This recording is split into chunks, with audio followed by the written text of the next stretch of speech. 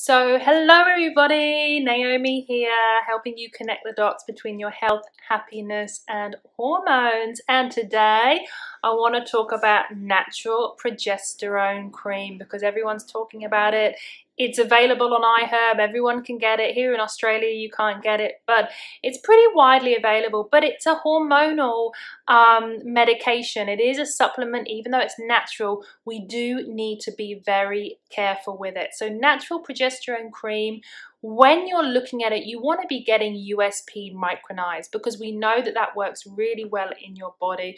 You want to be getting something with the least amount of excipients. You don't want tons of chemicals added. You're going to be putting it on your skin, so you really don't want to be anything that's got chemicals. Now, natural progesterone cream is either from wild jam or it's from soy. It goes through a process where it's micronized and it's kind of turned into a milligram of progesterone. Some are 5 milligrams per pump, some are 30 milligrams per pump, but it should say on the ingredients how many milligrams of progesterone that you're getting. There are some creams that aren't micronized, and there aren't too many clinical studies done on them. So I'm thinking of Anna's Wild Yam Cream.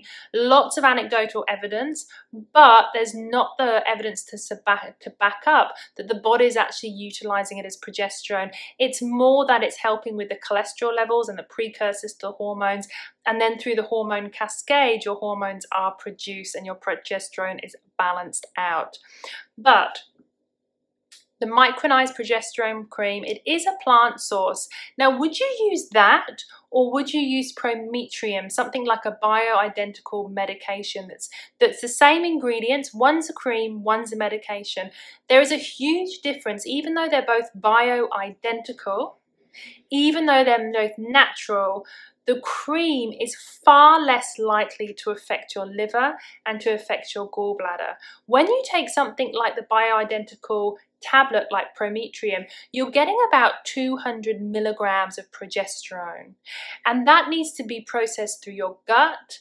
It's then processed through your liver using glucuronidation, using sulfation, and then those metabolites are put into the gallbladder, and this can put tremendous amount of pressure on your gallbladder. And this is why some women suspect or have noted that they do get gallbladder issues after medicating themselves with hormone balancing, hormone supplementation. So USP cream, the bioidentical cream versus the bioidentical tablets, I would always go with the cream. You can take a smaller dose, 30 milligrams a day. You can ensure that it gets absorbed and not by the gut.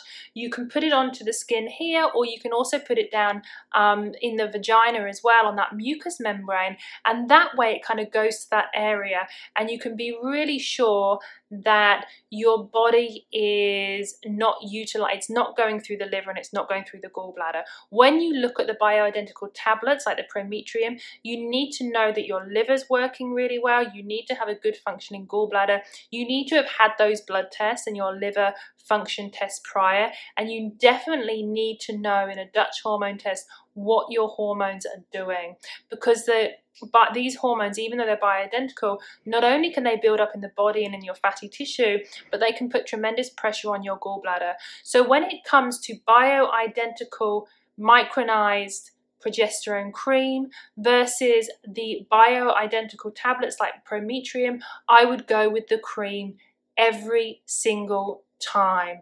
I think it's healthier for you. We know that it's more bioavailable, and we can also manage the dose. We don't have to put on a full dose. You can lower the dose, you can make the dose a little bit higher depending on what's going on or what time in your cycle, or whether you're suffering from anxiety. So that's my take on bioidentical cream versus tablets. I'd love to know your experiences. If you've got any questions, please post them below. And if you're interested in hearing a little bit more about Vitex as well, you can trace chase tree, which is a herb that supports fertility and it supports your progesterone levels. You can just check out this video above. Have a great day, guys. Bye.